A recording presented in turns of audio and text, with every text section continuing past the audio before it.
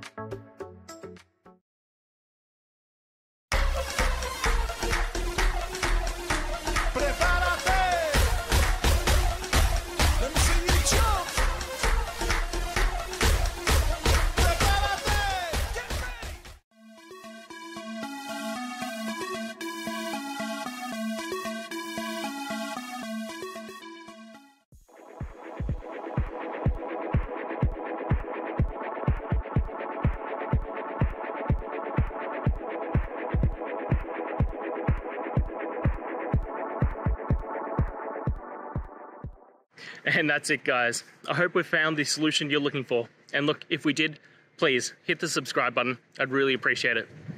And until the next time you need technical help, I hope you have a good one.